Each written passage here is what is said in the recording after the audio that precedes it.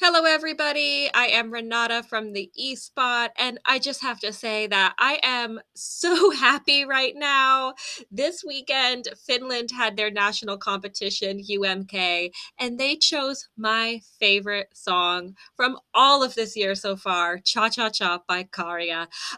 I was just like, I had a feeling it would win because it was amazing, but I was so happy when it won. I was so happy I went out and I bought this awesome Finland flag, which I will have with me in Liverpool for the first semifinal to cheer on Finland.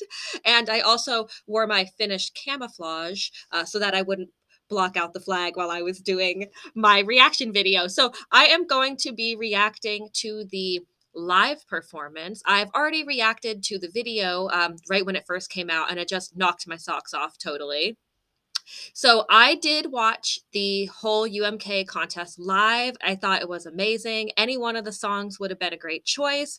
I'm just really happy that they chose Cha Cha Cha. When they started doing the results, I had a feeling like it was going to landslide, and it totally did. Just absolutely blew every other song out of the water. And it's a resounding yes from Finland for this song. And I think Europe is also going to say yes. Well, actually, I think they're going to say Cha Cha Cha in Liverpool. Everyone's going to go nuts for this song. So Käärijä has already said in interviews that he intends to keep the staging pretty much as it is. So I'm going to react to this video and just, kind of give some of my thoughts about the staging, what I think worked really well, maybe what didn't work as well, and just in general, enjoy watching it because I really love the song and I love the performance, and it's just a joy to watch in general. So let's check out the live performance from UMK of Cha Cha Cha. The crowd just is going wild the whole time. It's crazy. It's crazy. It's party.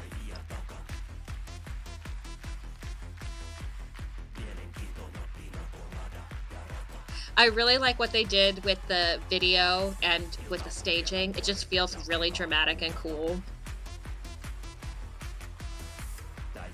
In fact, I think they could do more with these like tight camera angles. I think they really worked well. Okay, I was shocked when these dancers came out. I didn't think they'd come out until like that second part of the song when it switches, but they really got the workout for these dancers. And I love that it's pink and green. It reminds me of like a fluorescent watermelon.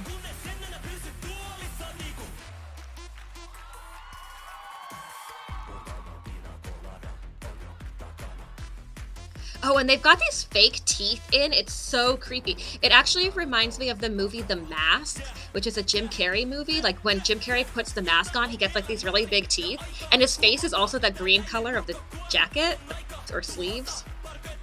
I've been calling them arm chaps. You can hear the crowd screaming the words to the music. It's just insane. See, the dancing's really cool. I love that they're like fight dancing, but because of those wood pallets, you can't really see all the dancing. Like a lot of it's cut off, and I don't think that works very well. But I like the dancing, actually. Oh, I love that we get this new dance.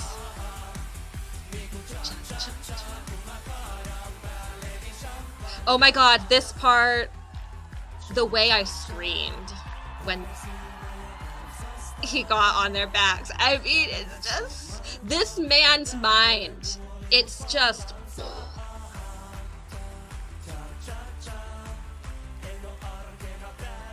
They're giving us this view of the crowd, and I wish they were showing us the stage. I don't know if that was intentional. The crucifix lift, come on!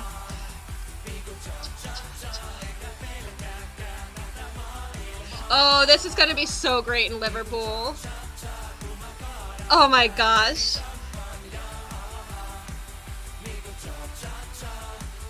Oh god, it's just so entertaining.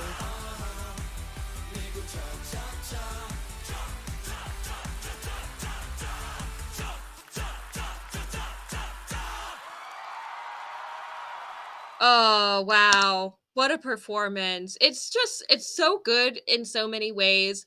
Um, I mean, it's just like it feels like it's like a minute long. It just flies by. Like it's so entertaining. And it's not that there's like a lot going on. Like it's pretty pared back. Like it's just him and 4 dancers and that little kind of stage, which is more or less stationary. So it's not like we're being bombarded with a lot of stuff. Oh, but it's just so entertaining. I think some of the weaker points of this actually have nothing to do with him or with the dancers. I think it's more about the camera angles and the way that they were using the stage and just the way that it was blocked out. But that's something they have a lot of time to fix, and that's something that more rehearsals will fix, and also, they're gonna have a crazy stage in Liverpool, so they might make adjustments there, and it will be cool to see what they do. I mean, I feel like with this song and performance, like, there's nowhere to go but up from here. I mean, that seems like, it's not like it was like well, he's not like some crazy vocalist, you know?